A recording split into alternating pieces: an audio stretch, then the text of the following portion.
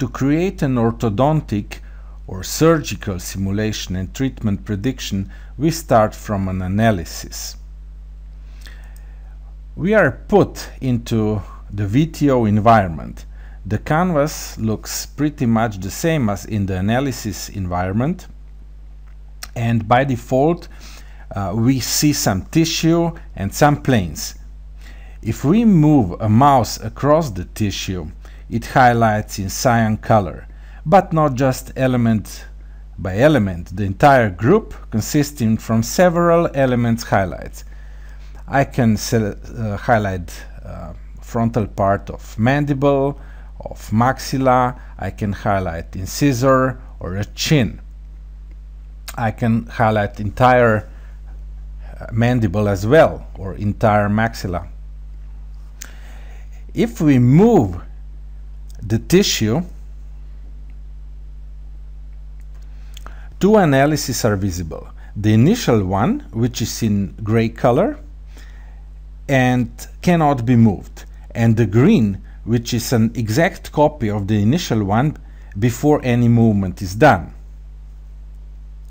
With movement, automatically a delta box appears, which measures the relative distance of moved tissue versus the static tissue. We can grab it and move it to a better position if necessary. To fine-tune the movement, we can double-click to a delta box. A dialog opens and offers manual change to X, Y direction or rotation.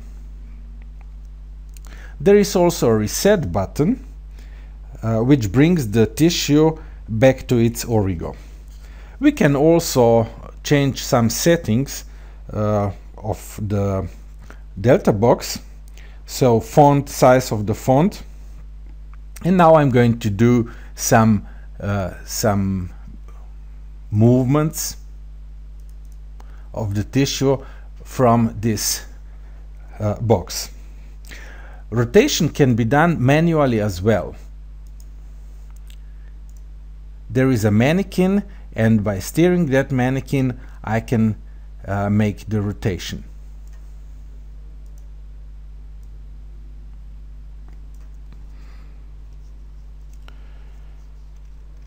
Movements can be done on maxilla as well, so I can move it into a certain position.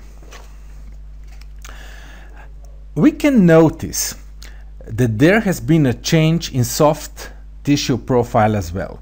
Depending on the surgery technique, tissue rigidity, scale of the surgery and other, it is hard to predict exact changes. But the system will offer the prediction according to the treatment selected. It is great to be able to manipulate the expected change interactively here. So I can zoom in, I can grab the point and put it into a desired position.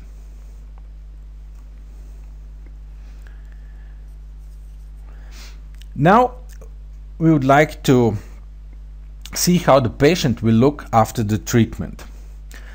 So we have an option to put a lateral image to the prediction, and I'm going to choose that lateral image, and it is put on canvas, but it is too big, it does not fit, and it is not rotated properly. I have a lollipop here, and I put a red dot of that lollipop, which happens to be a center of rotation, to a prominent and easy to trace point, for example, tip of the nose. Now I'm going to move tip of the nose to the tip of the nose, zoom out a little bit and place the image on that tracing.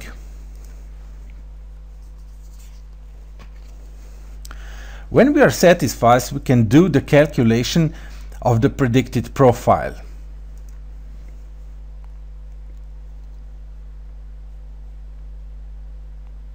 So the calculation is done. What I have here is some preset view states available.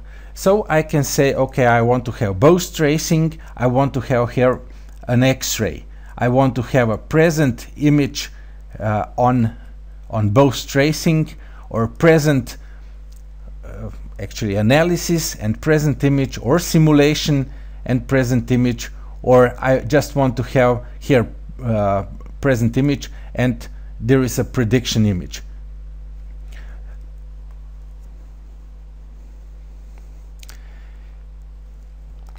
We can always add some additional measurements to our plan. Switch on measurement boxes, show wiggle chart. There is the same structure of layers in analysis and its copy, which is actually a treatment plan. It means that if I switch on a certain layer from a treatment plan,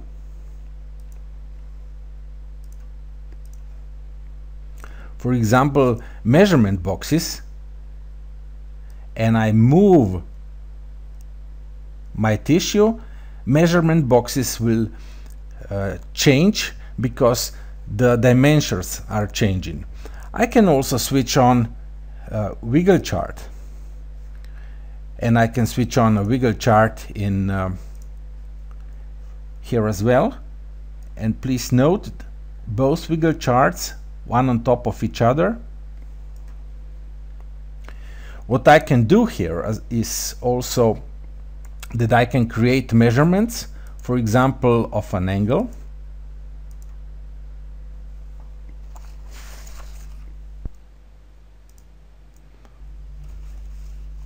And this is additional element which we want to have on our exact treatment plan. I can also create measurements of distances between the points of of initial analysis and the treatment plan. So all the options are available here. If we move the tissue, again the measurement will change. We can also make a distance measurement from here to here, and play with other geometry and with other elements. Any number of predictions can be generated from an existing analysis.